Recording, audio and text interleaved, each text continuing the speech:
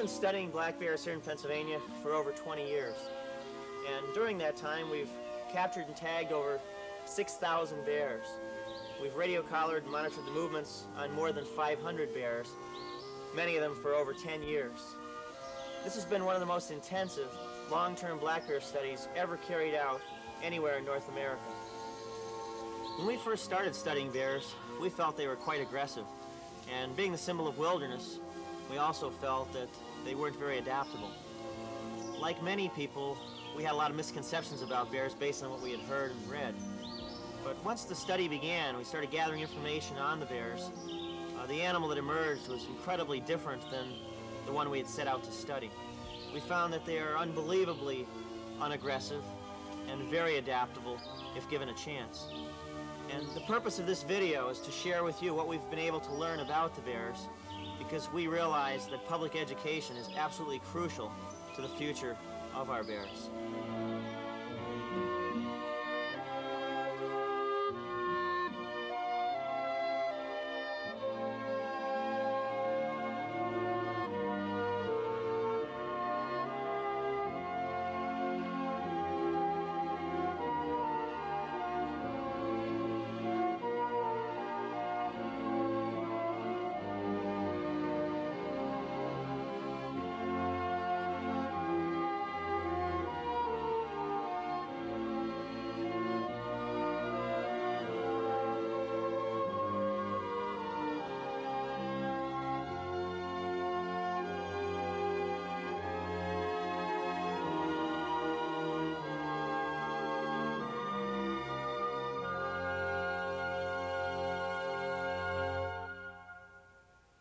There are three species of bears that occur in North America: polar bears, brown bears, and black bears. And on the average, the black bears are the smallest, the least aggressive, and the only bears that occur here in the wild in the eastern United States. Black bears exist throughout much of the forested regions of North America. They're particularly abundant in the boreal forests of Alaska and Canada, and their range extends throughout the Rocky Mountains of western United States, clear into northern Mexico.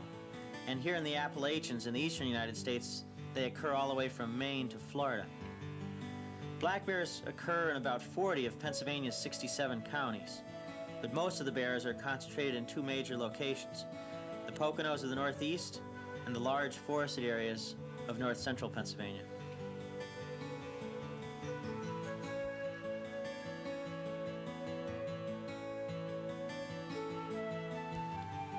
To manage bears, we need to know a lot more than just where they are.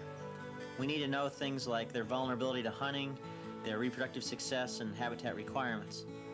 But to do this, we need to be able to identify individuals over time. We need to tag them. But to tag bears, we first need to capture them.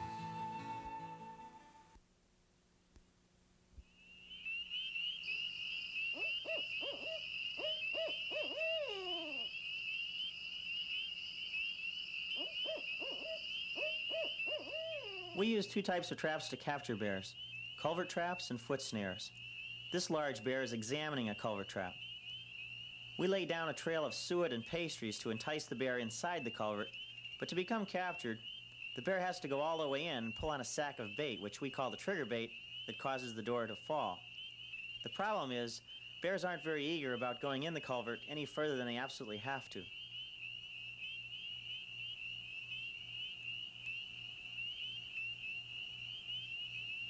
This bear has learned the fine art of stealing our bait without getting caught. Some of the more experienced bears, who've been previously captured in culverts, have learned that if they pull on the trigger bait, they'll get caught. So they eat everything but the trigger bait and leave.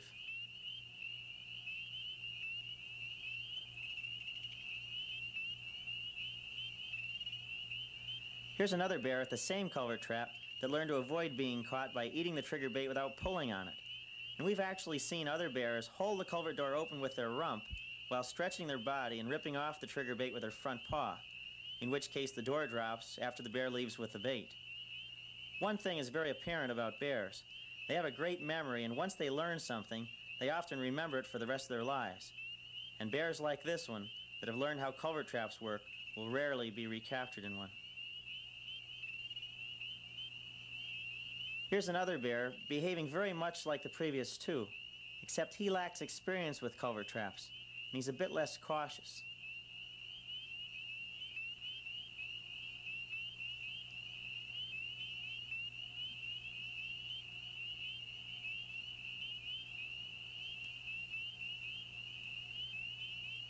He makes the fateful mistake of pulling on the trigger bait and gets caught. But in this case, we had to run over and pin the door shut before he actually opened the door and escaped. Because bears learn so fast, and their memory is so good, it's necessary for us to use several different types of traps to be able to recapture them.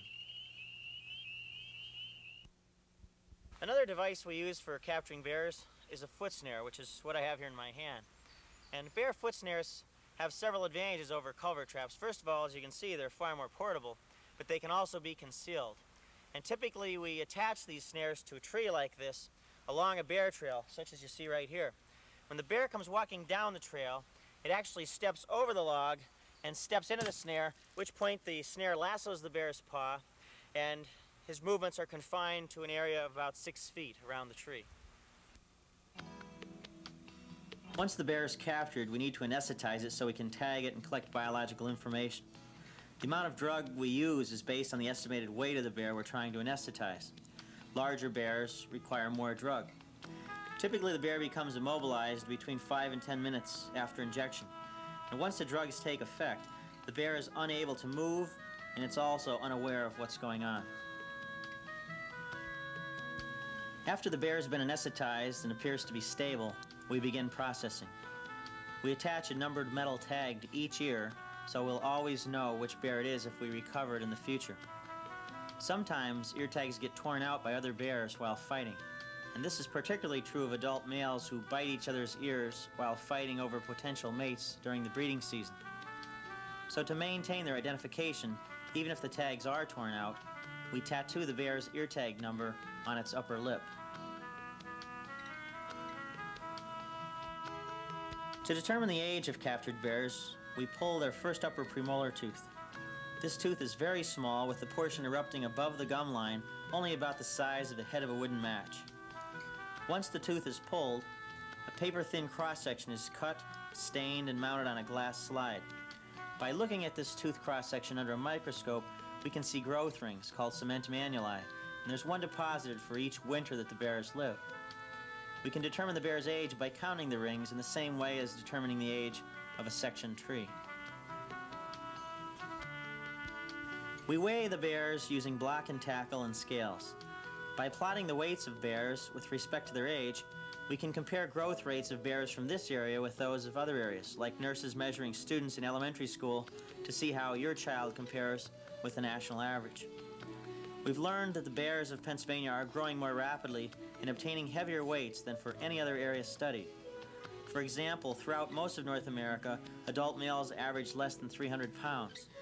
In contrast, adult males in Pennsylvania are averaging nearly 500 pounds. This is a bear radio collar, and embedded in this lower section is a transmitter and battery pack that powers it. And each of these collars transmits a signal of a specific frequency that we can tune into so we can actually determine which bear we're following. By using a receiver like this, we can actually hear that signal. That beeping sound you hear is the signal that's being transmitted out of this collar right here. Now the strength of that signal, and also the direction that we receive it on using an antenna like this, tells us approximately how far and what direction that bear is from where we are. And by using this kind of equipment, we can get into the forest like this and actually observe the behavior of bears. We can go out and find them in their dens. The actual distance that we can hear the signal is determined by line of sight.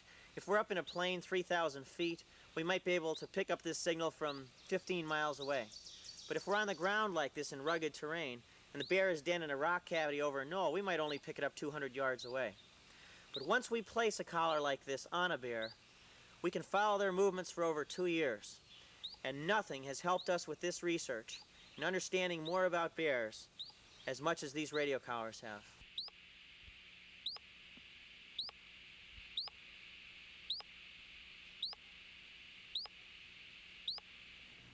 Throughout most of the study, we've had 50 or more bears instrumented at any given time. And because the bears travel over such large areas, it's been necessary to use aircraft to locate them.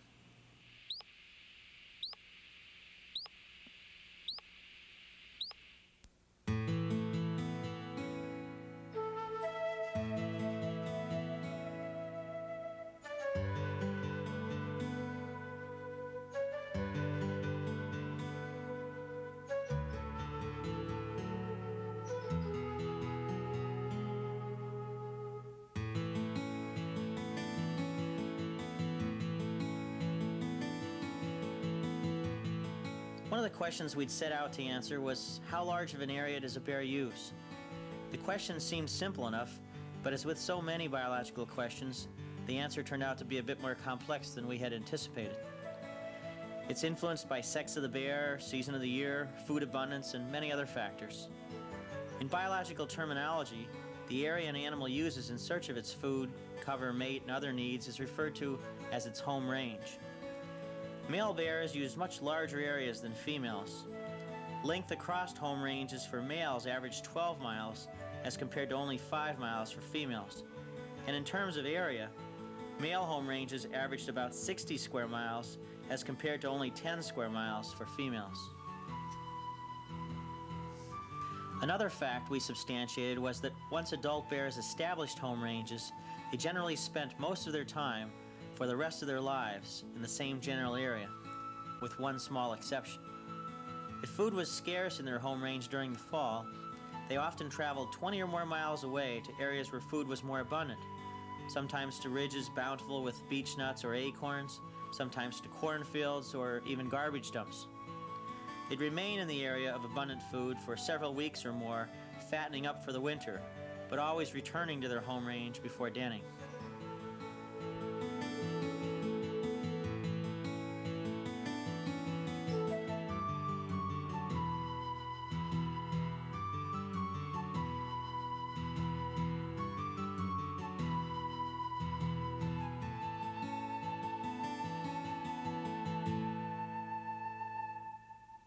One of the things we were interested in learning more about was how movement patterns of bears might change during different seasons of the year. We were wondering if bears became more active during the breeding season, or how much the movements of females might be influenced by having to travel with their less mobile cubs. We learned that areas used by females with cubs change dramatically during the year. For the first month after leaving their dens in the spring, females with newborn cubs only used a few acres. But as the cubs grew and became more mobile, they used much larger areas. Home ranges of females with cubs continued to increase throughout spring and summer, and by fall, they were using 10 square miles or more. During the breeding season, adult males and adult solitary females, the breeding segment of the population, used much larger areas and traveled greater distances per day than during any other time of year. And by synchronizing their greatest activity during the breeding season, bears undoubtedly increase their chances of finding prospective mates. This should be particularly important in ensuring successful mating in areas where bears are far and few between. But bears have more than just this one trick to increase their chances of successful breeding. Once females come into estrus and are receptive for mating, they may stay in estrus for several weeks, which gives them a lot longer time to find a mate.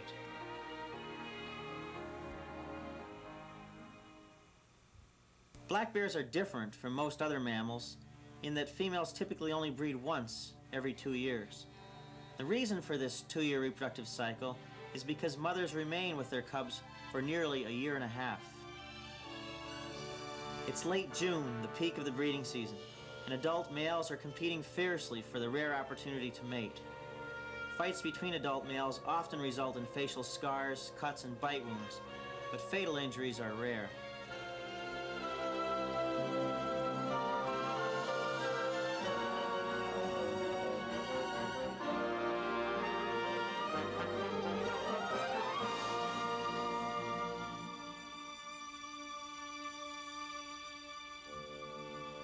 Throughout most of the year, females keep their distance from adult males, and for good reason. Occasionally, adult males are very aggressive toward females and sometimes actually kill their cubs. But during the breeding season, mating females have already separated from their offspring, and they gradually let their guard down. They allow the persistent male closer contact, which results in extended periods of ritualized fights and foreplay. Once female bears come into estrus and become receptive to males, they mate many times over a period of a few days. It's believed that stimulation of repeated matings is required for a female to ovulate, a process where her eggs are released from the ovaries and travel down the reproductive tract for possible fertilization. In one case, over a period of an hour and a half, we watched a female bear mate with 3 different males. Under these conditions, we suspect that different cubs from the same litter may have different fathers.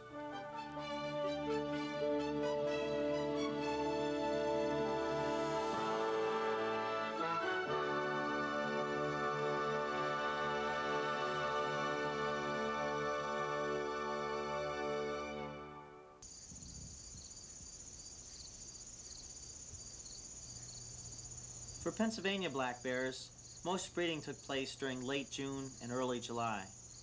However, matings spanned 4 full months, occurring from mid-May all the way through mid-September. Once the mating season is over, most adult solitary females are pregnant, and their attention is redirected to the arduous task of finding enough food to not only survive the winter without eating, but also to nurse their cubs of the coming year.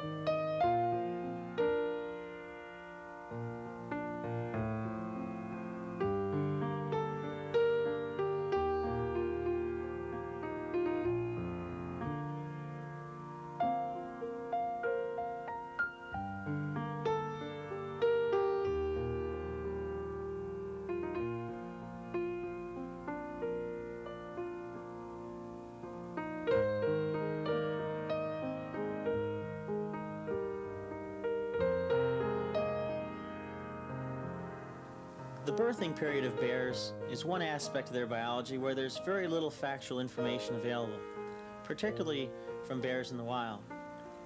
Many publications list late January and early February as a time when cubs are born, but this is based on a scarcity of evidence and primarily from captive bears in zoos. We'd been hearing the cries of newborn cubs in maternal dens as early as the first week of January, so according to the literature, our bears are giving birth earlier than expected. So we decided to try and answer the question, when are cubs born in Pennsylvania? To do this, we trapped bears during the summer and collared potentially pregnant females. And then we radio tracked them to their dens in early winter.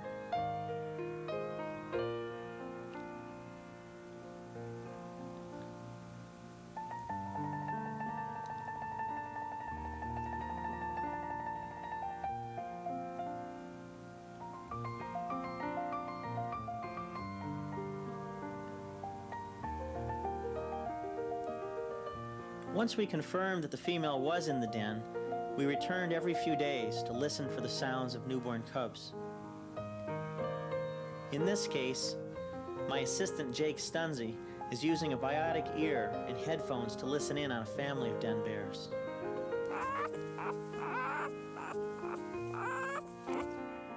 The sounds of crying newborn cubs is the obvious telltale sign that birth has occurred.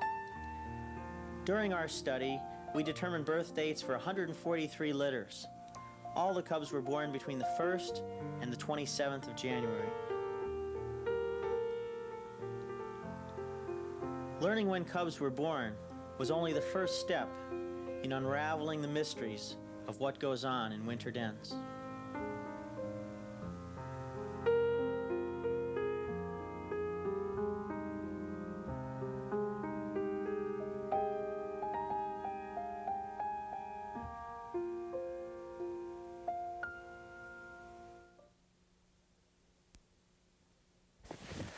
Less than 50 yards from here is a mother bear den. She gave birth to cubs yesterday.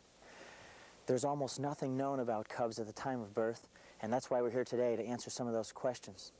To the best of my knowledge, what you're about to see has never been filmed anywhere in the world before.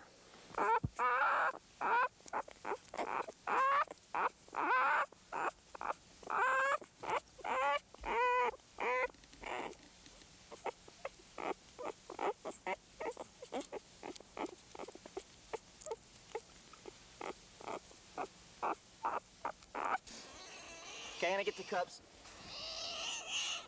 Oh my God, look at, oh my God, are they tiny? Look at them.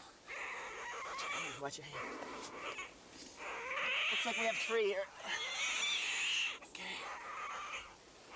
Keep moving.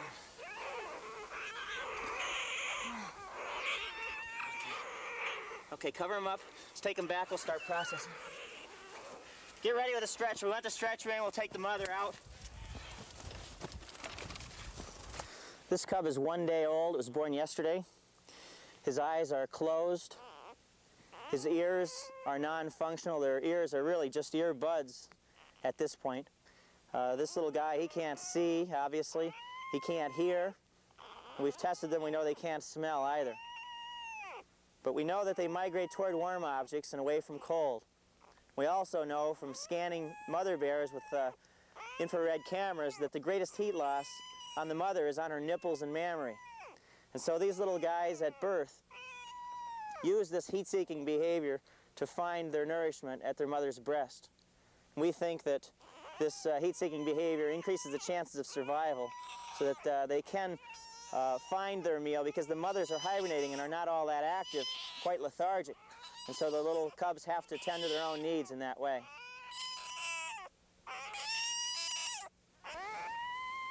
The hair length on cubs at birth is very consistent. All of them have about 1/10 of an inch of hair all over their bodies. Unlike most other babies, like human babies, hair length can be extremely variable. But in the case of cubs, the developmental period in the uterus is only 6 weeks long. And all these cubs have between 1 and 3 millimeters of hair. So there's very little variation. And we're trying to find ways of estimating the age of a cub. If you don't know when it was born, can you find a way to determine how old it might have been? And so we took body measurements on cubs every week up to 10 weeks of age. And the characteristic that best predicts how old a cub is, believe it or not, is hair length.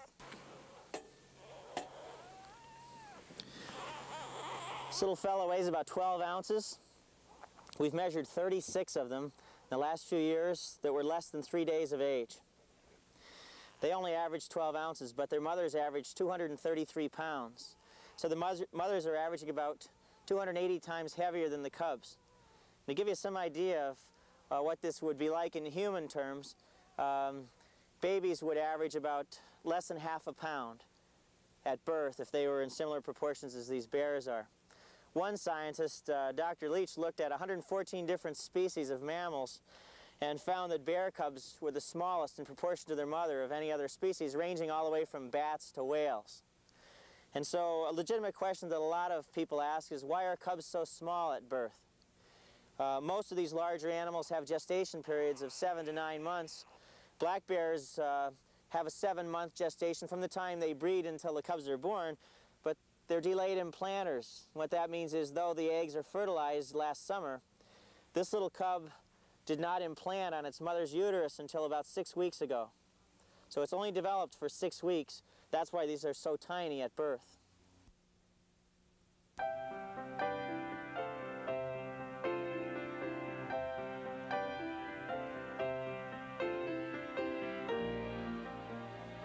For the first few months of the cubs' lives, from January through March, they never leave the den, and their only nourishment is their mother's milk.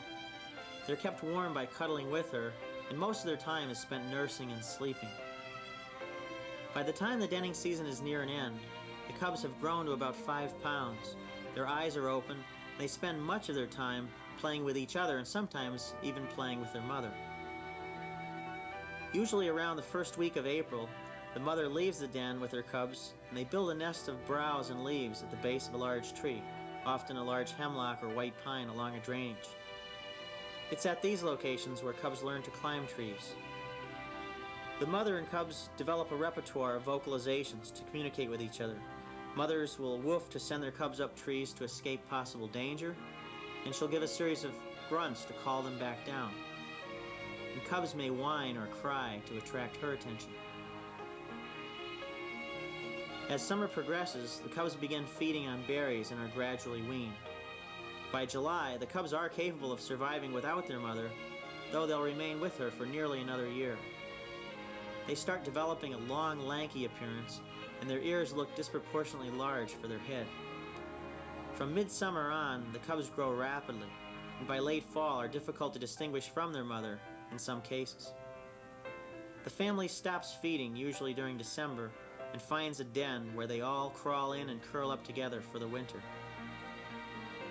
When spring comes, they emerge from the den and travel together, usually until about late May or early June. And at that time, in response to hormone changes in her body, the mother becomes less maternal, sometimes even chasing the yearlings away. The family breaks up, with the mother going her way and the yearlings splitting up and fending for themselves. The female comes into estrus again and mates with another male, ending one 2-year reproductive cycle and beginning another.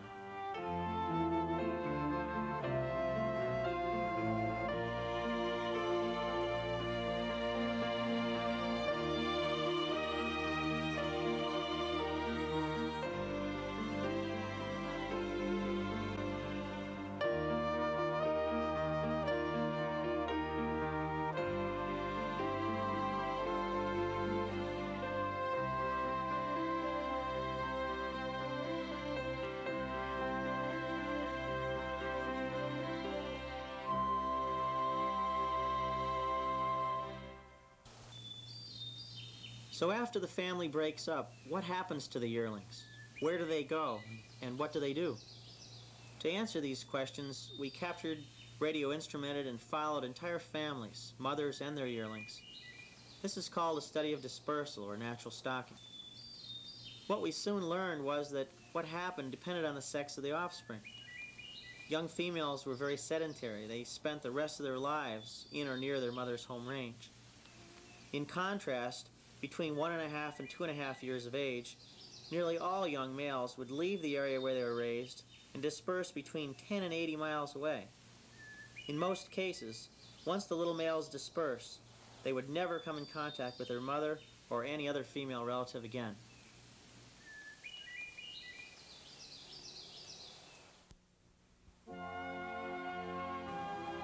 Nearly all black bears from eastern North America have black fur, but that's not the case everywhere. In Pennsylvania, less than 1% have fur any color other than black. In Minnesota, about 6% of their black bears are various shades of brown, while in parts of Arizona, Colorado, and other desert regions of southwestern United States, over 80% of the black bears have brown or blonde-colored fur. In hot desert regions, where there's little shade and summer temperatures climb to over 100 degrees, bears with lighter colored fur have a distinct advantage in keeping cooler and being able to feed during more hours of the day than those with black fur. Hair color of bears is genetically controlled, as it is in humans and other mammals, and even different cubs in the same litter may have different colored fur. Black bears are the largest carnivores of the eastern United States, but people's overestimation of their size is almost legendary. The actual size of bears depends on the sex and age of the bear, season of the year, and food abundance. In general, males grow much larger than females. Older bears tend to be heavier, and they tend to be heaviest in the fall, especially during years when food is abundant. Most adult female black bears in Pennsylvania weigh between 150 and 300 pounds, while most adult males weigh over 400 pounds. The heaviest female we ever captured during this study weighed 454 pounds. The heaviest male was 650. However, almost every year we weigh harvested adult male black bears at check stations between 650 and 700 pounds. One question often asked is, how old can bears live to be? Over the past 2 decades, we've radio instrumented over 500 different bears. Some individuals were monitored for over 10 years, but we were never able to answer this question. Amazingly, not even one of all these instrumented bears were ever determined to die of natural causes. Many bears avoided death until their mid to late teens, and then were either run over by a car, shot for damage, or harvested. The oldest male we ever worked with was 20 years old when he was run over by a motorcycle. The oldest female was 23 when she was shot during hunting season. One common fallacy is that bears have notoriously poor vision, but studies have indicated that black bears are not colorblind, and when you work with bears in the field as we have, it soon becomes obvious that their vision is much better than what most people realize. They often detect movements even from relatively long distances.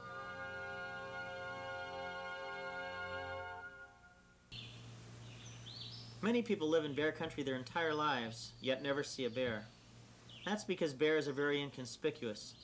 By day, they spend much of their time bedded in dense cover, they rarely vocalize, and do most of their traveling at night. Though you may never see a bear, you're likely to see sign of where they've been, if you're observant and know what to look for. One obvious form of bear sign you may see is claw marks on the bark of trees that bears have climbed. A likely place to find this is in beech groves. The bark of the American beech is smooth and light gray in color. Bears often climb these trees to feed on ripening beech nuts before they drop in the fall. Dark linear scars created by the bear's claws remain visible for many years. One way you can tell if bears are living in an area is to check for claw marks on the bark of evergreen trees along streams and wetlands. Mothers with cubs spend a great deal of time climbing and resting in white pine and hemlock trees found along drainages. Bears have even more of a problem staying cool than we do in the summer, for a variety of reasons.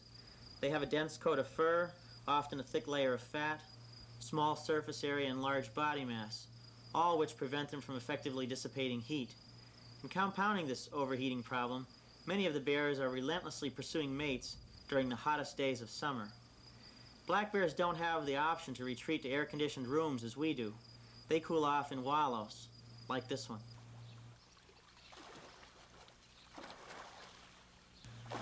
But relief from heat is not their only consolation. Wallows also provide bears with some temporary protection from the multitudes of biting insects. The best place to find bear wallows are along the edges of wetlands. How bears behave around water is determined by whether they need to cool off or stay warm.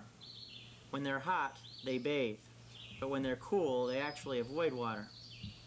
Bears lose a great deal of heat through their foot pads, and of course can control this heat loss to some extent by where they put their feet. Look at this yearling bear hopping from hummock to hummock, searching for food in a wetland while trying to keep his feet dry.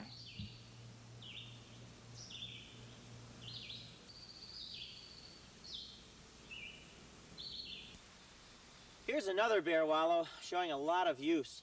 And based on the turbidity of the water and the mud stains in the grass all over the banks, you can see that a bear has just recently left here. These wallows receive their greatest amount of use between June and August. And if you're lucky enough to find a wallow like this and you're observant, you're probably going to see a lot of other bear sign in the immediate area. For example, like right here, you can see this track in the mud where a bear has stepped down and made a depression. Now, if you measure the width of that track, it can give you some indication of the size of the bear. If the track is 5 inches or wider, for example, it's probably not a female. Females rarely have a foot up to 5 inches in width.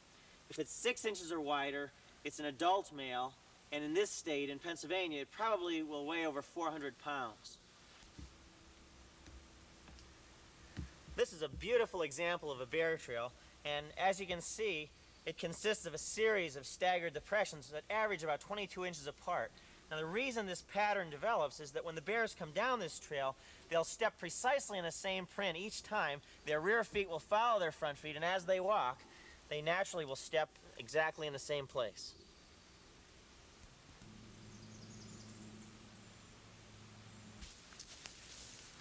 This is a bear marker tree, and you can see where a bear has stood up on its hind legs and bit the bark off of this tree between 6 and 7 feet above the ground. And also, if you look carefully on the bark, you'll see a lot of hair, bear hair on the side where he's rubbed on the tree. And each summer during the breeding season, male bears go around and mark many trees like this. When they actually mark the tree, they stand up on their hind legs and they lean back against it and tip their head back and they bite the bark and they take their claw marks, and you can see here where he's been clawing, and claw back over their head, and they rub all over this, leaving their scent and sign.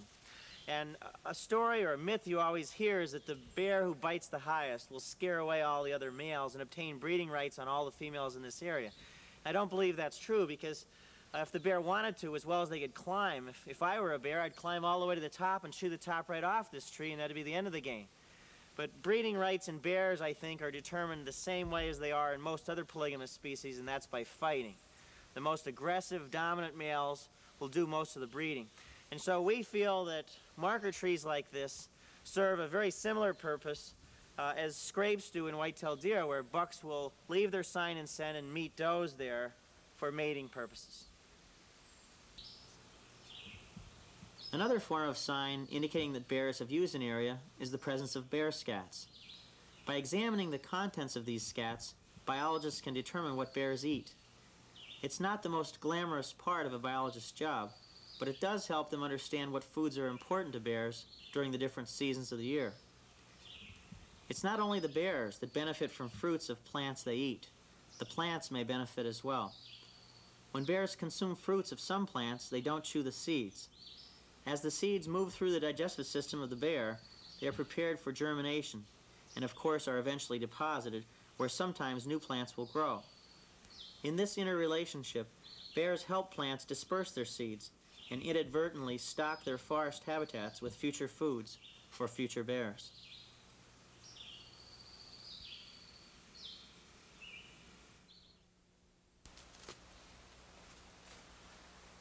Here's another form of bear sign that you can often find along bear trails, where a bear has flipped a rock out of its original resting place, and in doing so it exposes a lot of grubs and insects that live beneath the rock, which of course the bear feeds upon.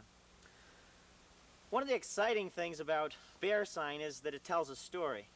And whether it be a wallow or a marker tree or a track in the mud or even a rock flipped over like this, it's proof positive that a bear definitely was here.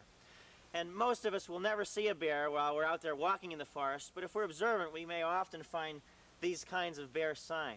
And I think it can add adventure and excitement to our trips, knowing that even though we didn't see the bear, we definitely were in bear country.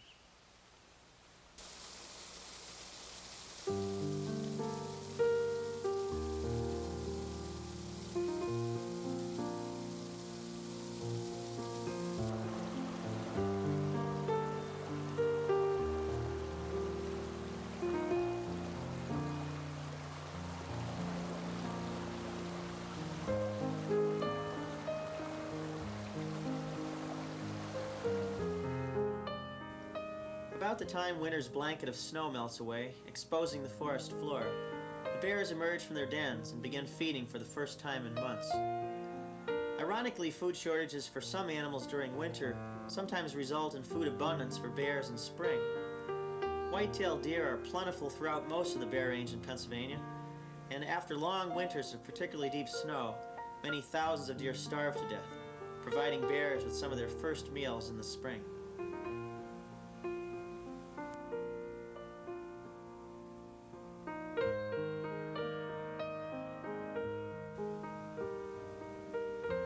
Also during early spring, bears begin feeding on newly emerging vegetation. One preferred plant, which is very high in protein this time of year, is skunk cabbage. It grows in wetlands and is one of the first plants to emerge in the spring. Bears also feed on young grasses and climb into the treetops to feed on newly sprouting leaves. Later in spring, bird nests are sometimes raided for their eggs, such as this nest of a wild turkey.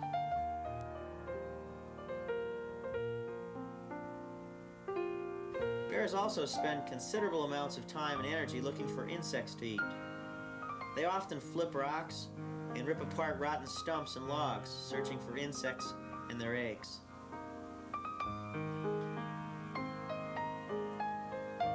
At times when food is scarce and a family of bears finds some nourishment, squabbles often break out between competing siblings. During late May and early June, before they've developed the strength and endurance to keep up with their mother, white-tailed fawns are quite vulnerable to bear predation. Summer is the season of berries for Pennsylvania bears. June berries, found throughout the hardwood forest, are some of the earliest berries available. followed by blackberries and raspberries, which abound in many areas of early forest succession.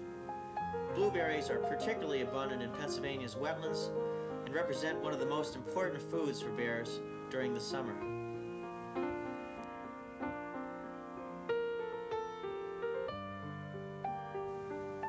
As fall approaches, the appetites of bears become insatiable. Some studies have shown that they consume over 20,000 calories a day. During this season, many of Pennsylvania's adult males are gaining over 2 pounds a day. One bear we studied gained 128 pounds in 60 days. Acorns, beechnuts, cherries, and fruits of many other plants make this possible in preparation for a long winter starvation.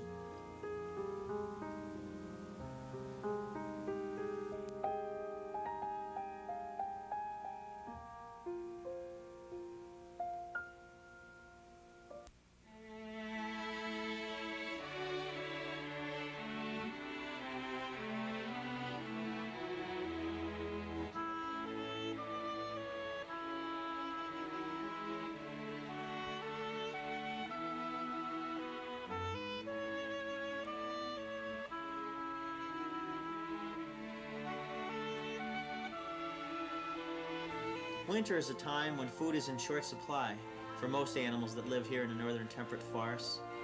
Different survival strategies have evolved for different animals to cope with this extended famine. Many of the birds migrate south to a warmer climate where food is more accessible. Squirrels feed on caches of nuts they stored in the fall when food was relatively abundant.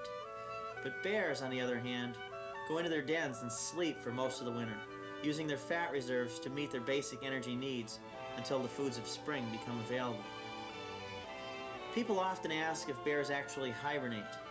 The term hibernation is usually reserved for animals like woodchucks, whose heart rate and respiration decrease to a point difficult to even detect.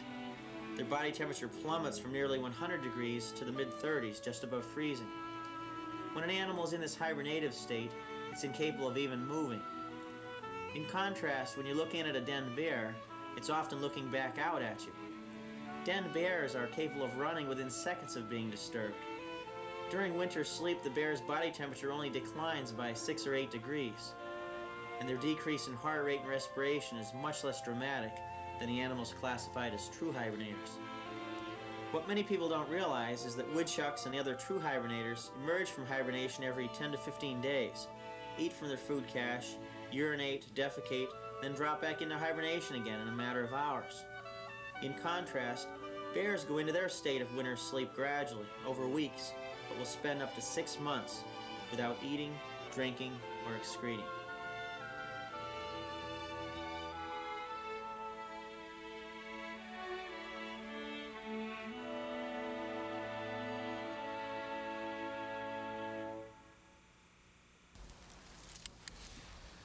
The answer to the age-old question, do bears hibernate, appears to be one of semantics. It depends on how you define hibernation. And many ecologists feel the term winter sleep better describes the bear's activity. But what we decide to call these periods of inactivity is largely academic. What's far more important to realize is that each of the animals that live here in this environment have evolved their own unique strategy for surviving a long winter with little or no food. By monitoring bears with telemetry, we were able to determine when and how long they denned. Pregnant females were usually the first to start denning, often by mid-October, and the last to leave with their cubs in the spring, usually during April. Most other bears started denning during December and were out by mid-March. Deep snow accumulations can cause bears to start denning earlier or remain in their dens later. But it's not just the snow depths or cold weather that causes bears to go into dormancy. It's the lack of food, for even in southern Florida they den for several months in the winter when food is scarce. It appears to be a matter of energetics. When bears have to spend more calories to find food than the food is worth, then it makes more sense to become dormant and live off their stored body fat. We've learned that bears den in a wide variety of structures, but one of the most common places where they spend the winter is in a rock cavity like this. Bear dens are a lot smaller than most people realize. In fact, the average entrance to a bear den is only 17 inches in diameter. So let's go down inside and take a look at what it's like on the interior of a bear den.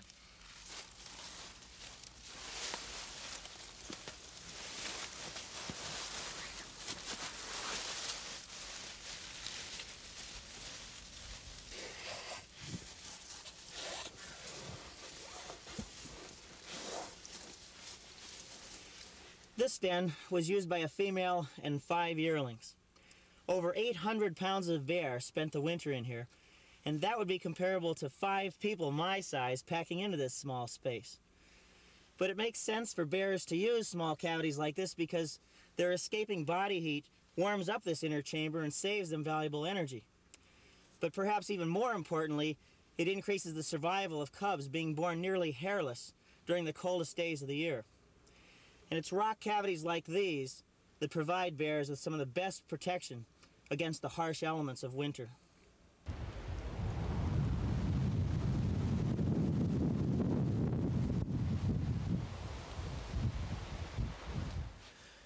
Nearly a third of all bear dens in Pennsylvania consists of nothing more than just a nest on top of the ground like this in thick cover.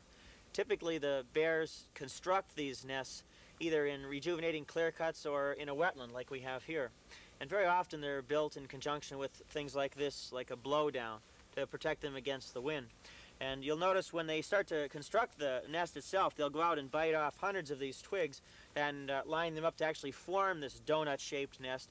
But when they go to finish it, they actually line the central portion with leaves, or as you can see in this case, with grasses for the bedding material itself. The one thing unique about these kinds of dens, these nests, is that when they're disturbed, the bear will simply just leave and go on out into another section of the swamp and create another nest in a matter of an hour or two. Bear dens are often associated with trees. They den in hollow cavities of tree trunks, both at ground level and higher up. They also den under the root cavities of trees partially blown over, or in brush piles created from trees that have been cut down. In this scene, a 320-pound female bear is denned under this brush pile. And as you can see, the bear is so well insulated that snow temporarily accumulates on her fur. Many bears dig a huge hole in the ground to den, like an overgrown woodchuck. These excavation dens create a special problem for bears. During winter thaws or heavy rains, they often flood or cave in. We've documented that approximately 20% of all cubs born in excavation dens here in Pennsylvania die either due to drowning or cave-ins. In addition to traditional kinds of dens, we've found bears spending the winter in some very surprising places. Last year, a female bear crawled under this hunting cabin and denned. She raked in most of the leaves from the yard and built this very comfortable nest and chewed off these floor joists, providing additional room for her head. But even more amazing, the man that owns this cabin would stay here on weekends, and he never knew that this bear was denned less than 3 feet beneath his bed. When you're following the radio signal of an instrumented bear during winter, you can't help but wonder where it's going to lead you. Sometimes you follow the signal right to a house and find out the bear died, someone found it and brought the collar home as a souvenir. But other times the bear is still wearing the collar, and it simply decided to den under the house. From our perspective, this seems like an unlikely place for a bear to den. But from the bear's perspective, it's a great place to spend the winter. Under the house, the bear has fantastic protection from the wind, the snow, and the rain. At the time I found the bear family den under this house, the owner came out to see what I was doing in his yard. When I told him a mother bear and cubs were denned beneath his house, he couldn't believe it. But one quick peek with a flashlight and the evidence was irrefutable. The man said he noticed some rocks had been moved under the porch and thought that a raccoon had done it. But once I explained there was no real danger in the bears being there, he became very protective of the bear family and actually requested that they not be disturbed. The bears stayed the rest of the winter and left in the spring. In the past 2 decades, we've located bears denned under houses nearly every winter, and the homeowners often never knew that the bears were ever there.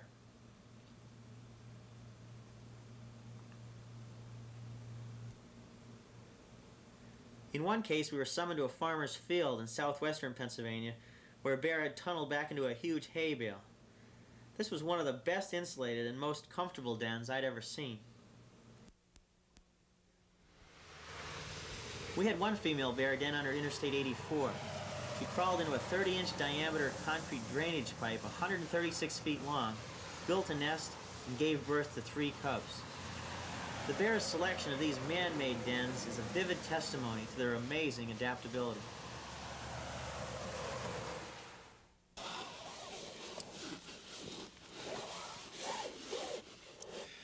One common belief is that bears reuse the same den year after year.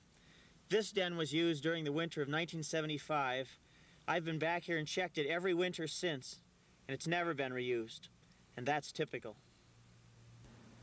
We've learned that only about 4% of the dens are reused in any given year, and of those that are reused, only half are reused by the same bear.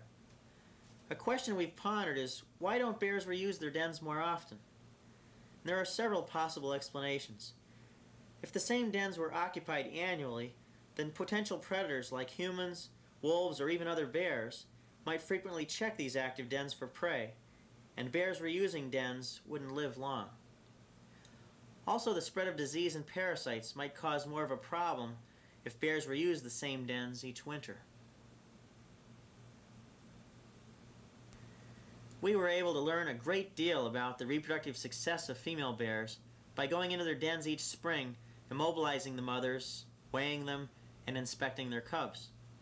We learned at what age females began to produce cubs, how frequently they gave birth, how many cubs were in their litters, and how many of those cubs would survive their first year of life. It soon became obvious in our study that the mother's nutrition had a profound influence on nearly every aspect of her reproductive performance. In areas like Alaska or Montana, where foods are relatively scarce, studies have shown that black bears grow slowly, and females may not successfully breed until at least 7 or even 8 years of age. And in some cases, they may only raise 1 litter of cubs every 3 or 4 years. Here in Pennsylvania, where foods are abundant, over 80% of our 2.5-year-old females are breeding successfully, and over 95% of all adult females are producing cubs every other year. And not only are they breeding at earlier ages and during shorter intervals, they're also producing larger litters. Throughout much of North America, litters of 2 are most common. Litters of 4 and 5 are almost unheard of. But here in Pennsylvania, litters of 3 are most common. Nearly half of all our litters consist of 3 cubs. Litters of 4 are about as common as litters of 2, and litters of 5, believe it or not, are about as common as litters of 1. And after processing over 500 cubs out of spring dens like this, we've determined that there's a very significant relationship between the mother's age, her weight, and the number of cubs that she produces. And what we've found is that it is the heavier, older females that are producing the larger litters. While we have nursing females anesthetized, we collect a small sample of milk. This bear milk is very high in energy, with a fat content of about 25%, compared to cow milk, which is typically only about 4%. We've been supplying bear milk samples to a research team at the National Zoo in Washington, D.C., and they're studying its composition so they can create a synthetic milk formula to hand-rear giant pandas, which has never been done anywhere in the world before. We know that cubs weighing less than 4 pounds by early April are much less likely to survive than heavier cubs. This little guy weighs a little over 8 pounds, appears to be very healthy, and has a great chance of surviving. But not all the cubs are so fortunate. After processing hundreds of cubs during spring den work, we've documented 2 major trends in the weights and survival of cubs. Cubs in larger litters tend to be lighter, probably because they have to share their mother's limited milk supply with more litter mates. And second, cubs born to young mothers producing their first litters tend to be much lighter as well, and probably because those young mothers are not producing as much milk. As a result, mortality is less than 20% for cubs born to older females, while more than half of all the cubs born to young females will die of malnutrition before they're even old enough to consume solid foods. Today is March 26th. This bear weighs 216 pounds. We know from past experience on weighing bears at the beginning of denning period and at the end that she should have lost about 35% of her body weight, which means that late last October, when this bear crawled into the den, she probably weighed about 332 pounds.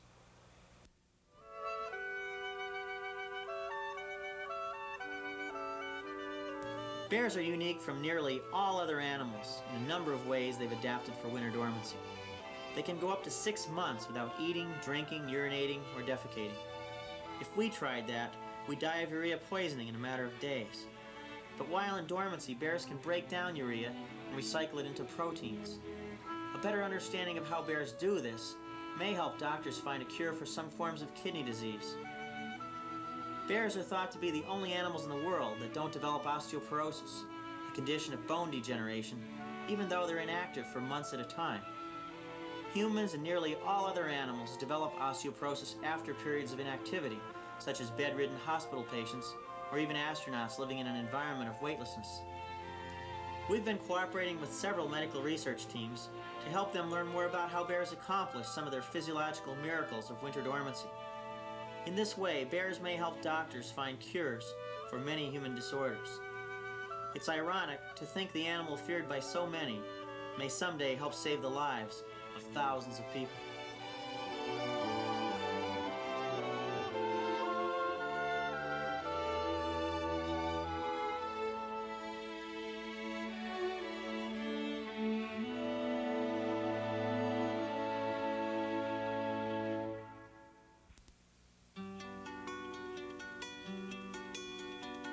Each year in Pennsylvania, about a dozen orphan black bear cubs are turned in to the Game Commission. Nearly all orphans are a result of human disturbance during or shortly after the denning season. Orphans are sometimes created when lumbering or construction projects destroy dens, or when forest fires separate mothers from their cubs. But in Pennsylvania, most orphans are a result of well-meaning hikers who pick up cubs, thinking they've been permanently abandoned, when in fact their mother only ran off temporarily while the people were too near the den or daybed. You should never pick up cubs in the wild unless you absolutely know the mother has been killed. Early in our study, all orphans were given to zoos or menageries where they remained for the rest of their lives. But we were interested in finding ways of returning orphan cubs back to the wild where they belong. One technique we developed to do this was to place orphan cubs at the entrance of dens containing nursing mothers. The following scene is typical of a foster mother's response to an orphan cub placed at the entrance of her den.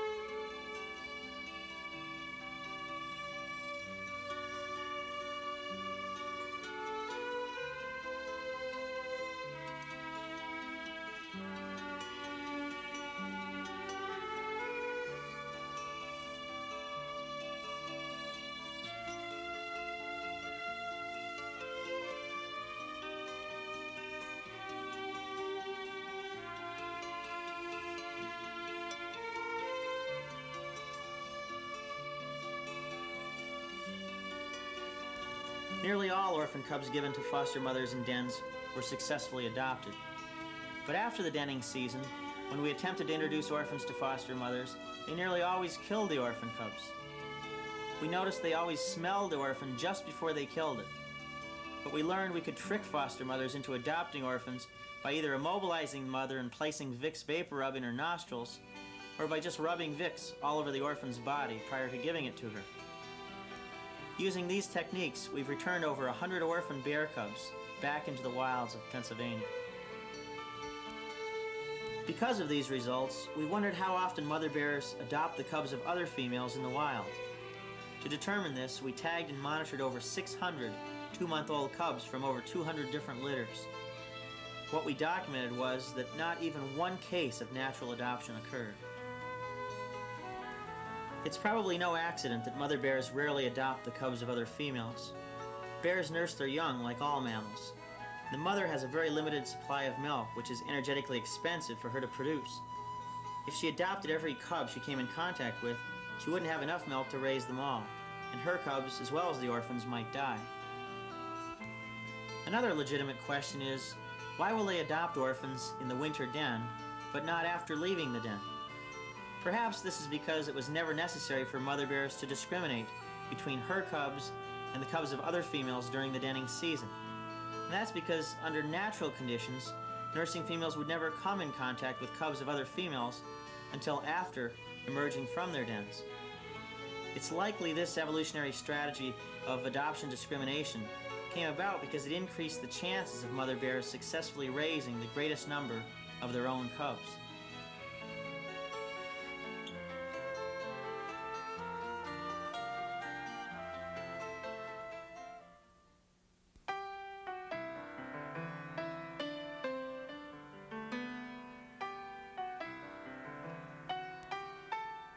The lives of black bears are very much tied to the forest.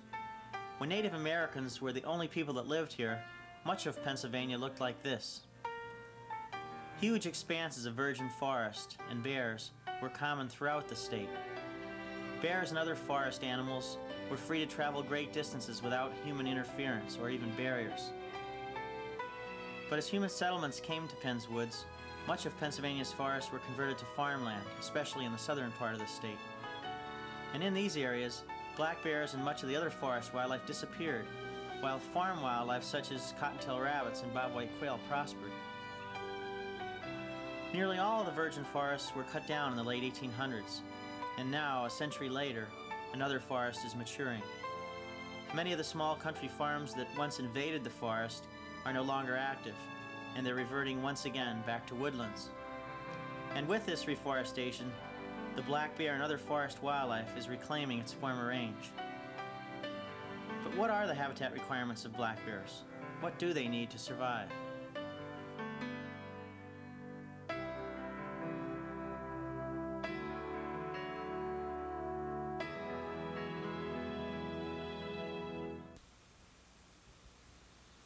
Trees are extremely important to black bears. As we've already seen, they provide bears with a variety of sites to den in the wintertime, but they also use trees to escape enemies like coyotes, domestic dogs, humans, or even other bears. In addition to that, they often climb trees for food. In the spring of the year like this, they climb up into the canopy and they feed on buds and freshly emerging leaves like this. In the fall, they climb into the tops of trees to feed on acorns and beech nuts and black cherries when they begin to ripen. They also like to climb up into the tops of trees to spend a great deal of time in the middle of day just resting.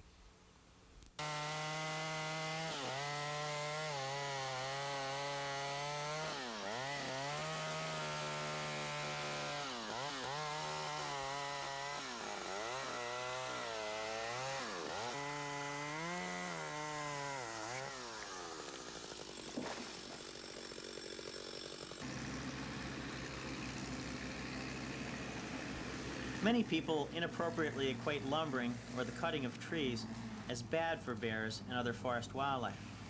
But that is clearly not the case. It isn't a matter of being good or bad, it's a matter of how it's done.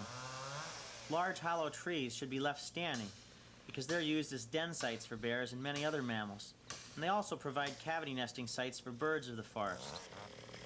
Also, treetops left on the ground after lumbering provide wildlife with dense cover and potential den sites. If cutting is done in moderation and interspersed throughout the forest, it can benefit bears by providing dense escape cover and additional food.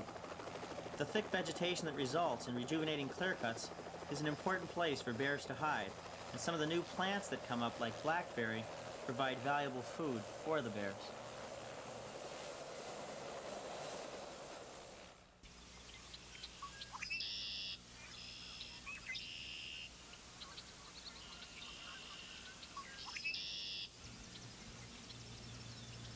Wetlands are of supreme importance to black bears. They provide almost impenetrably dense escape cover, allowing bears to live near humans, yet escape their disturbances. The black bear is only one species of many that depends heavily on wetlands for survival. River otters, snowshoe hares, wintering white-tailed deer, and a long list of reptiles, amphibians, and birds are also closely tied to this valuable habitat. Some rare and unusual insect-eating plants are also unique to these wetlands, such as the roundleaf sundew and the pitcher plant. Wetlands are not just important to wildlife and plants, they're important to humans as well. Wetlands prevent flooding of drainage systems, they act as filters for pollutants, and they maintain water tables. These are issues which are extremely important today, but issues which will be even more important in the future as our water resources become even more critical. Less than 2% of Pennsylvania is made up of wetlands, yet over 70% of the radiolocations of bears we studied were found in this type of habitat. Unfortunately, over half of all wetlands found in the United States have already been drained or destroyed during this century. And even more alarming, the destruction continues. Conservationists must be ever vigilant to ensure that our remaining wetlands are protected from further encroachment. Once drained, their value to wildlife is forever destroyed. As human populations continue to increase, further commercial, industrial, and residential development and encroachment is inevitable. But we need to take great care to plan our development to minimize environmental impact. We need to protect and preserve our wetlands, not just for wildlife, but for ourselves as well. The purchase and preservation of state game lands, which include wetlands, continues to be a priority of the Pennsylvania Game Commission. In this way, we're investing in the future of bears and many other animals, providing a place where wildlife can survive and future generations of people can study and enjoy nature.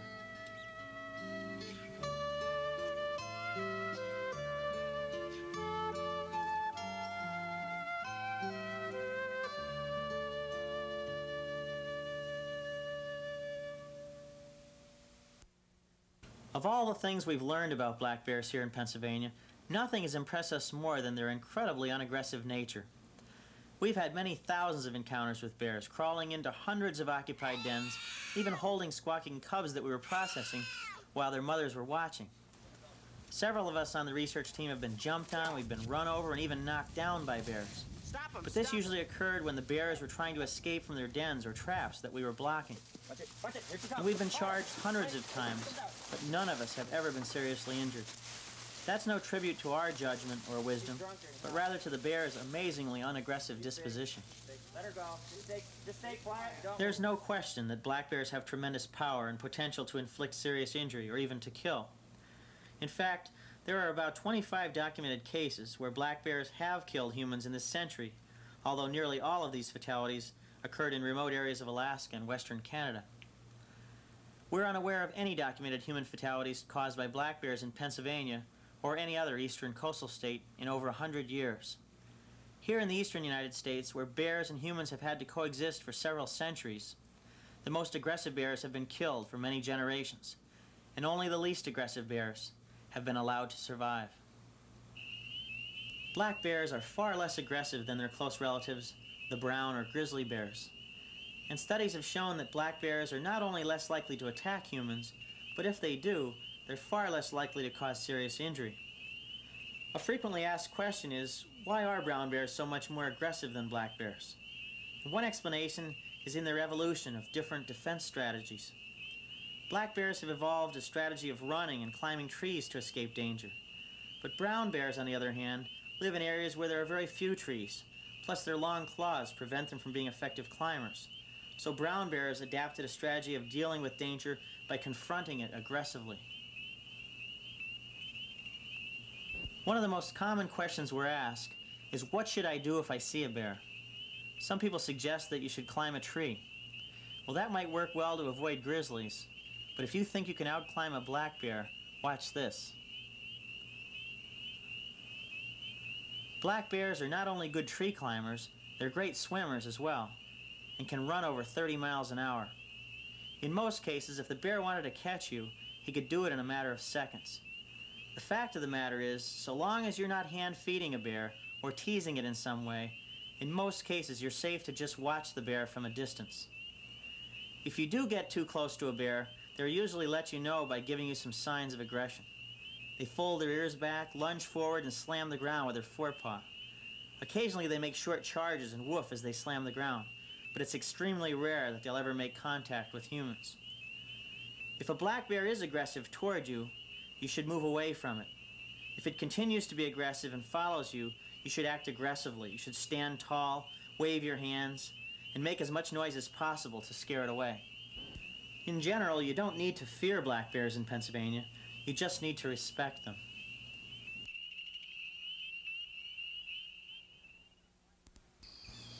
Black bears feed on a wide variety of both plant and animal matter.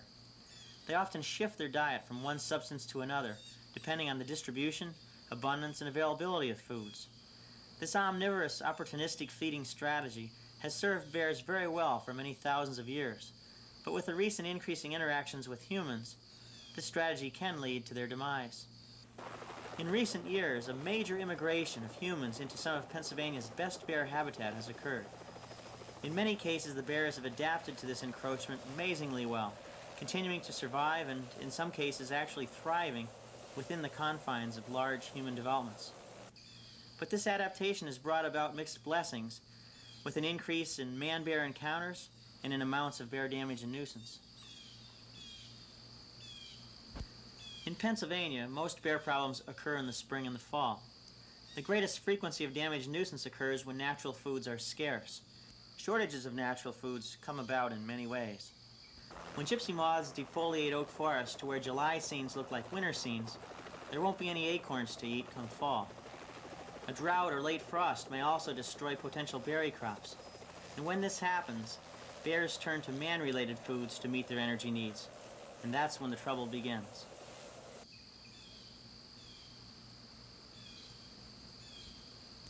The most common bear problems involve garbage. Bears upset garbage cans and carry off the stuffed plastic liners like lunch bags. They tip over dumpsters, and they dig up and haul away garbage from sanitary landfills, causing problems between landfill owners and inspectors.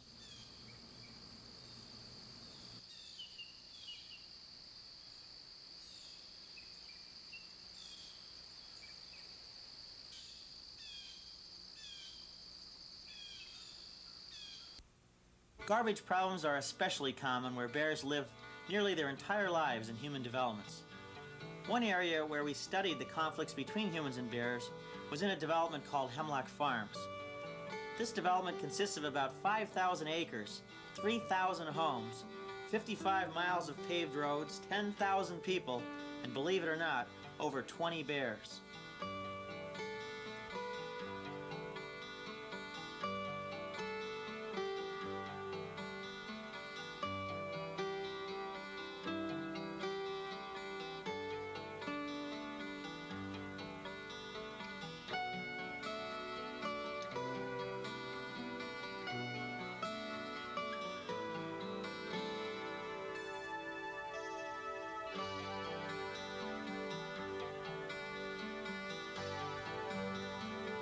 These cubs represent the 6th generation of bears we've monitored in this development in the past 17 years. Their great-great-great-grandmother raised 29 offspring in 1 decade, and to the best of my knowledge, that's a world's record. We've been shocked at how well bears can adapt to high human densities if given a chance, but there are conflicts. We've been receiving reports of this bear causing garbage problems in Hemlock Farms, so we decided to follow her and see what she was doing. For the next few minutes, you can see for yourself just some of the things she got into during a 5-hour period one morning that we monitored her.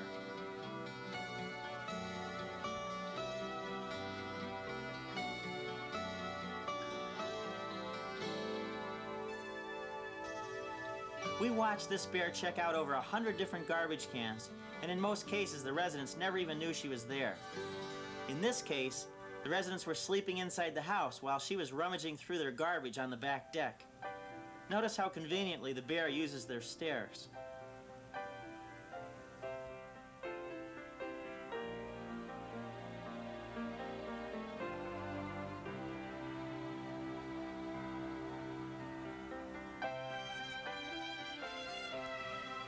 The garbage raiding teacher and her mimicking twin students meandered from house to house in search of food supplements.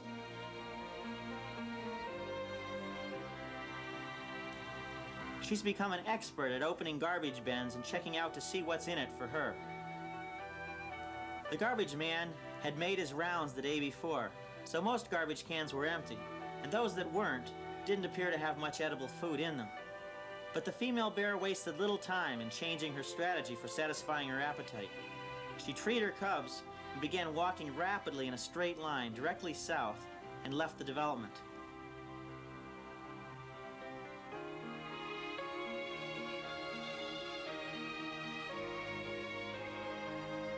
She continued for about a mile, right to a feeder filled with pastries and corn, where she gorged herself. After her big meal, she stopped in the front yard and began scratching her back on the shrubbery. And judging from the appearance of this pine sapling, this isn't the first time a bear has used it as a scratching post.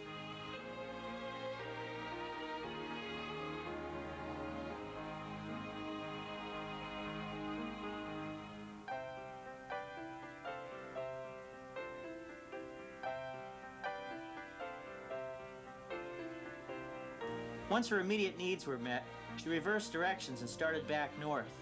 She walked at a fast pace, directly back to the cubs, as if she had a compass. She covered over 2 miles in less than 20 minutes. When natural foods are available, bears can live in human developments almost undetected. But when foods are scarce, they can cause chronic nuisance problems.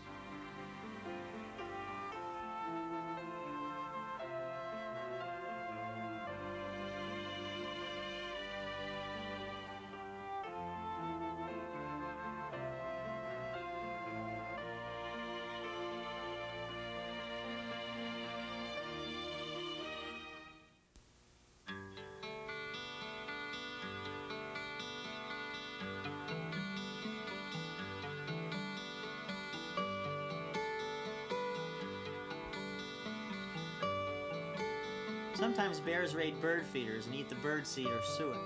They don't know that it's bird feed. They feel that it's bear feed. But few owners are sympathetic to the bear's opportunistic feeding. Homeowners who move into bear country from the city thought they had problems with squirrels raiding their feeders. But at least when the squirrels were done, the feeders were still left hanging.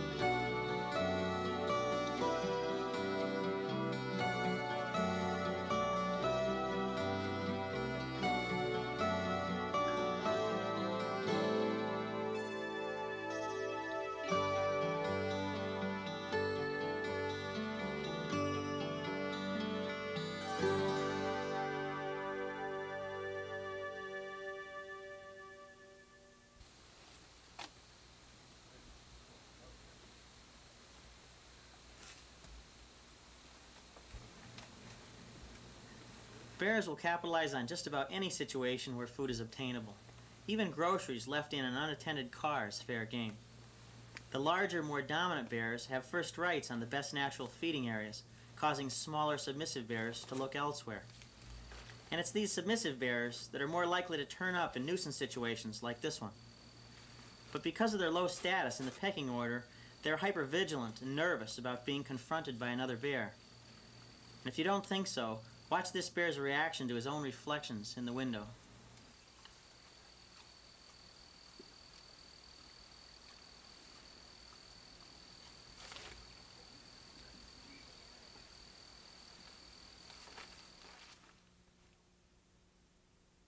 Many well-meaning people place foods such as bread, pastries, corn, or suet in their backyards to attract bears.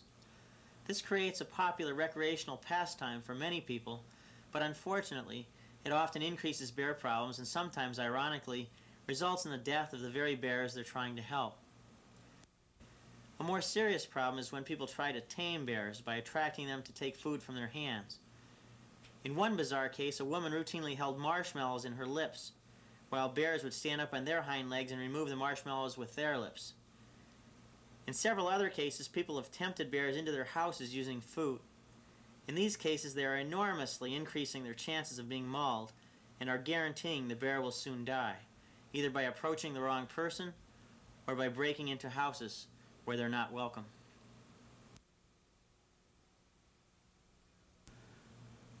One such bear broke into the house of Bob and Marcia Scrubba near Ridgway in Elk County. Even though they weren't feeding the bear, they became unexpected victims of its modified behavior. Well, it was about 2:30 in the morning, and my wife woke me up, and she said, Bobby, there's somebody in the kitchen. So I listened, I jumped up, there's crash, crash, crash. So I jumped up, and she says, you better grab something to hit him with. I said, oh no, I don't have a gun. Here I am living out here, I don't have a gun. And I thought, well, I don't have nothing in the bedroom to hit this guy with. You know, I thought for sure it was a guy. It was 100% guy. So I jump up and run out there, and I go around the corner in the kitchen, and I was scared to death, and I just yelled, hey! And I looked around the corner, and here's this bear standing in the middle of my kitchen. Okay? And his back was, he was about 29 inches on his back, I figured, because he's just a little bit under table height. Okay? And I thought, oh my God, so I grabbed the cellar door and tried to use it for protection when it, you know, I'm looking at this thing, I didn't know what to do. He didn't look like he was going to attack me or nothing. So I just started screaming and yelling, going, shoot, get, screaming and dancing around on the floor in my underwear. And he backed up a couple steps, and then I kept screaming and screaming, and then he walked out the door and he run down these steps here. And I hurry up and shut the sliding glass door, and I come back, or I went, she come out then, and here the bear come right back up again, the second time. And I just run over, and he ran right back down again. He was scared the second time, and then he took all the food out of the cupboards and brought it out here. You could see where he munched out, and he ripped the door off. And then 2 days later, he come back, and we had the door locked that time, the glass door, and he took the screen door, and he ripped it right off, bent it in half, and he jumped up on the glass, and he's rocking on the glass, and he was about as tall as I was standing up. You know, I'd say he was 6 foot, real close to it. Occasionally, bears come to campsites in search of food, especially if they've been rewarded by finding things to eat there in the past. They not only tear apart tents, coolers, and convertible cars to find something to eat, sometimes they either destroy or walk off with things that don't seem to make any sense from a nutritional standpoint, like this boot.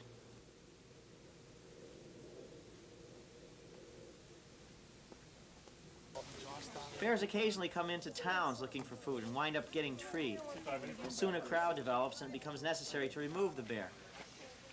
In this case, a mother bear and her 3 cubs strayed into town and got treed.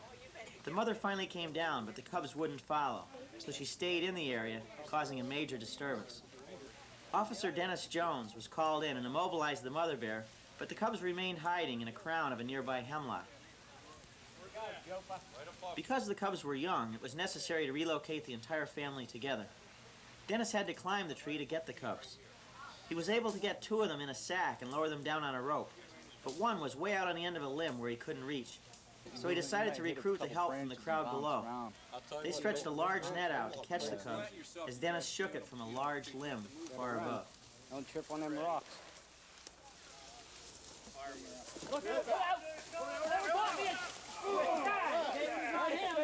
Wrap them up, wrap them up, wrap them up.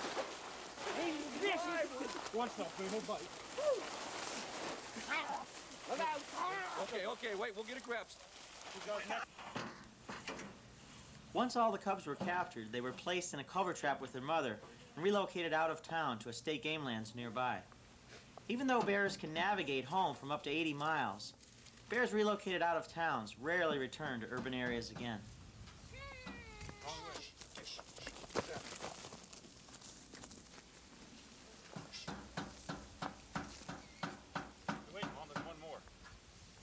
One bear problem which involves extensive property and monetary damage is that concerning beehives. Most people know bears are fond of honey, and they'll eat large amounts of it when it's available. But few are aware of the bear's fondness for the bees, particularly bee larvae developing within the hive. They'll often eat pounds of bees and honey at a single sitting. And this makes sense nutritionally because the honey is high in carbohydrates and the bees are high in protein, so they get a well-balanced meal. But such destruction is a real problem for the beekeeper. Darrell Reebok is a commercial beekeeper in north central Pennsylvania who's had many unpleasant experiences with bears. He shares his views of bear problems and their solutions. The conflict seems to arise because of an exceptionally large population of black bears, and in many cases, such as this year, we have problems in our area of Pennsylvania with the gypsy moth, which means that in the fall we probably won't have an oak or acorn supply to feed bears as well as some other animals. This means then that the bears must resort to another type of food in order to continue growing and surviving, and this then creates more of a problem. Also, our bears seem to have adapted to living in farming areas and also next to towns where many beekeepers maintain their colonies and their hives instead of staying out in the more wilder areas and the mountainous areas of Pennsylvania. So this has a tendency to cause more conflict between bears and beekeepers. We have a lot of problems with bears, and the only way that we've found to be successful most of the time to keep them out of the bees is with an electrified barbed wire fence. No other fencing seems to work very well. Even smooth wire, which is electrified, a bear will learn to slide in between the wires, and because of the thick coat that they have, they won't get an electric shock, whereas the barbed wire will go through the hair and get to the skin where the bear will become sensitized. It seems once you get a bear to learn that there's electric in that fence, they will avoid it. And so that seems to be the major key in getting bears to stay away from the beehives, and we've been fairly successful. The greatest economic loss that bears create in Pennsylvania is to the crop of corn. During the fall, in areas where agricultural lands are interspersed with large forested tracts, bears sometimes damage cornfields by creating clear cuts in the center of the field. Most often the damage is done when the corn is in the milk stage, usually during September, and the farmer doesn't discover it until he harvests several weeks later. Consequently, the damage has been done. The bear is usually long gone before the farmer ever even knows what happened. Dale Peters is a commercial crop farmer in Clinton County who raises hundreds of acres of corn for a living. When bears began destroying his crops, he contacted George Mock, the local wildlife conservation officer. George came and investigated his complaint to assess the damage. Unless you've walked through a cornfield pillaged by bears like this, it's hard to believe just how much damage they can do. They flatten entire areas, pull piles of stalks together, flop down and gorge themselves. And it doesn't take much time for bears to cause thousands of dollars of damage once they get into a field of ripe corn. Well, I'm not planting corn to feed game. I'm planting corn and crops to have a livelihood. Oh, I understand. The more of these, the more hunters you can get in an area like this, the more you're going to get out of here. Yeah, it's amazing how many bears can run around an area, even with a lot of hunters, and they just don't see them. They're slick buggers, They sure are. A lot of territory around them.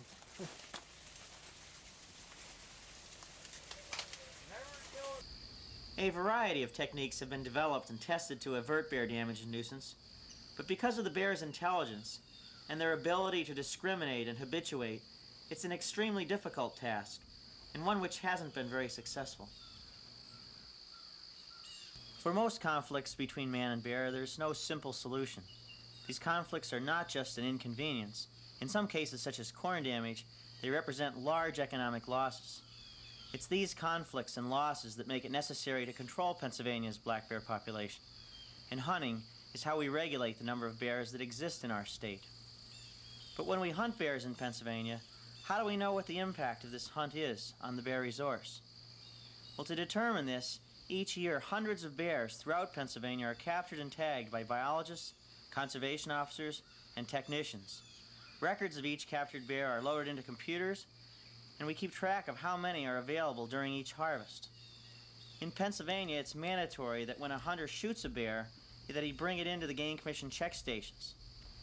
And at these check stations, officers collect information on each bear brought in, including the tag numbers of marked bears, the sex and weight of the bear, and they pull a premolar tooth so we can determine its age.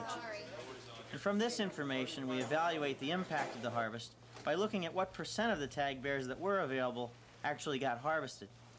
And over the years, these tag returns and information from radio-collared bears have taught us much about the vulnerability of bears to hunting. We've learned that bear harvests are influenced by many factors. We know that older bears are less vulnerable to hunting than younger bears. And it appears that differential behavioral patterns is what causes this. Older bears are more nocturnal. They spend most of their daylight hours in dense cover, and when disturbed are less likely to flee from that cover. But younger bears, on the other hand, tend to be more active during daylight hours than older bears. And they're also more likely to run from dense cover when disturbed. And it's these differences in activity patterns that make younger bears more vulnerable to be seen and shot by hunters, who are only allowed to hunt during daylight hours. Food abundance in the fall also appears to influence bear harvests. Food shortages causes earlier denning, which in turn causes lower harvests. Pregnant females tend to den earlier than the other bears, and depending on food conditions each year, between 25 and 75% of all pregnant females are denned by our late November bear hunting season. This reservoir of pregnant females, denned and unavailable to hunters, gives us additional protection against overharvest. Weather conditions during the short hunting season also has a great impact on the size of bear harvest as well. If it rains or is extremely cold, bear activity decreases. Hunters don't stay in the woods as long, and harvests are low. Also, the number of sportsmen that hunt obviously influences how many bears will be taken. The number of bear hunters increased dramatically through the 1970s, reaching a peak of over 200,000 before we reduced the number allowed to hunt in 1981.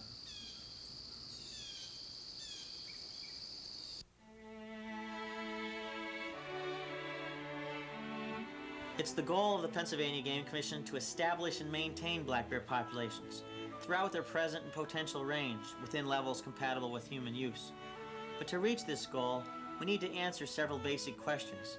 How many bears are there, and where are they? How many should there be? And what management programs are best to adjust bear populations to an optimum level?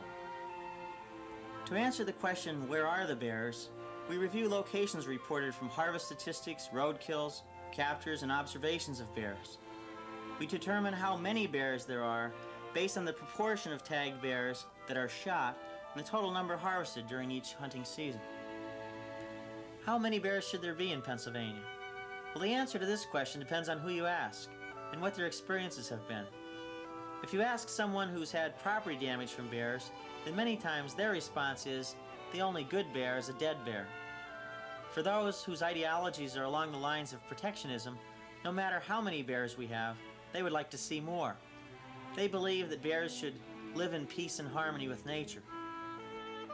The Pennsylvania Game Commission, charged with the responsibility of proper management of our Commonwealth's wildlife resources, recognizes that it's not possible to please all of the people, even some of the time. Economic losses and nuisance to the citizenry caused by bears must be weighed against the benefits they create for the public. And of all the questions that must be answered in our bear management program, how many bears should there be is the most difficult to answer, because there are many possible solutions and no single one is the only correct solution. Bears, like most animal species, if allowed to increase their population indefinitely, should theoretically reach a point where food resources will be insufficient, resulting in lower rates of growth, reproduction, and survival. The land can only support so many animals and no more. This is referred to as biological carrying capacity. In response to our bear management programs, Pennsylvania's bear population has roughly tripled in the past 15 years, with approximately 7,500 bears currently living in the Keystone State. With an increase of this magnitude, one would expect a reduction in the rate of growth and reproduction as the bear population approaches its biological carrying capacity. However, even at this higher population density, Pennsylvania black bears are growing more rapidly than for any other population of black bears studied in North America, and are reproducing at a rate higher than any studied population of bears of any species anywhere in the world.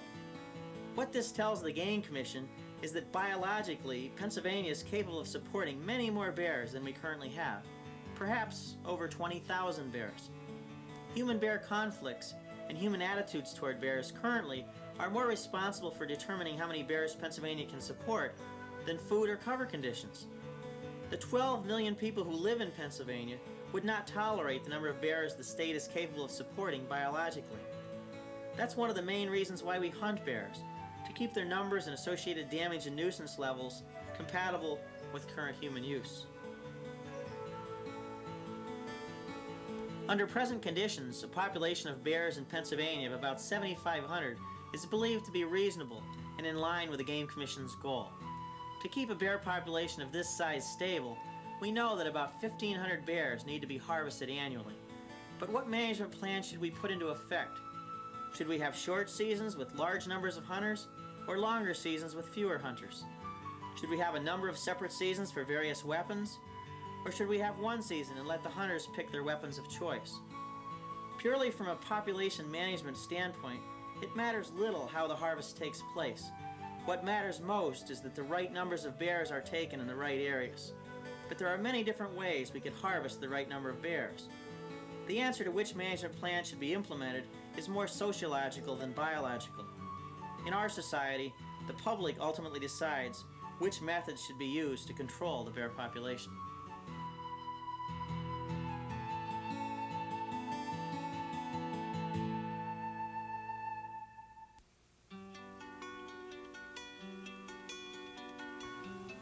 There are more bears in Pennsylvania today over a greater range than probably at any point during this century. We often hear our fathers and grandfathers talk about the abundance of wildlife back in the good old days. But when it comes to bears in Pennsylvania, these are the good old days. Bears here in Pennsylvania have exhibited an almost unbelievable ability to adapt to human encroachment, denning under interstate highways, hunting cabins, and even under houses. It's not been the bears that have lacked the ability to adapt. It's been the people. And quite often, it isn't what the bears have done that have gotten them into trouble, but rather what the people were afraid they might do. Our past efforts to educate the public about bears has paid high dividends, and the future of our bears depends very heavily on additional public relations. We now know that it isn't food or cover that limits how many bears we can maintain in Pennsylvania. It's human attitudes, and that's why we made this video. At no point in the history of this state has management of natural resources been scrutinized so intensively as it is today, and as it should be. As human populations continue to increase globally, while natural resources continue to decline, we can expect even greater scrutiny into the future, and even greater challenges to ensure the survival of our wildlands, our wildlife, and ultimately ourselves. We must work hard to secure the future of our natural resources. Our own future depends on it.